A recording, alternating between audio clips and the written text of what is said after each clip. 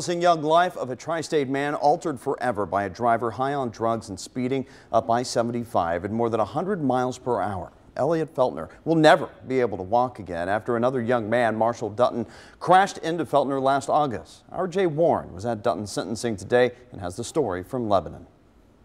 Leading up to today's sentencing, Marshall Dutton had pleaded guilty to aggravated vehicular assault after barreling into Elliot Feltner in August of last year.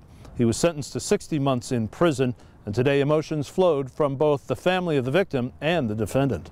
It was late August when Marshall Dutton, high on Xanax, pot, morphine, and cocaine, caused the crash that destroyed the life of Elliot Feltner.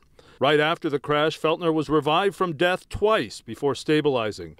After multiple surgeries, Feltner finally back home, uses a feeding tube, and will never be able to walk again. Your decision today on the sentence will have no bearing on us. We will not feel vindicated. We will not feel like the score has been evened.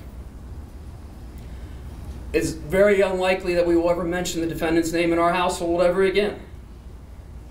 Our sole focus is on getting Elliot recovered and better.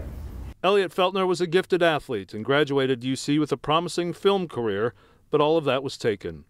The defendant's father said he used to sit in judgment of people just like his son. And every news thing you turn on, and you have to think that what kind of family, where did that come from? But it's not true. It comes from everywhere.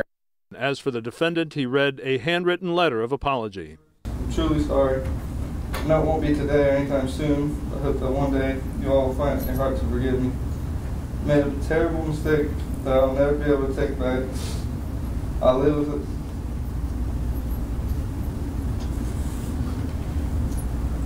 I'll live with what I've done as a weight on my shoulders for the rest of my life. Again, Marshall Dutton sentenced to 60 months in prison. His driver's license will be suspended for a maximum of 10 years when he gets out. Jay Warren, 9 on your side, Lebanon.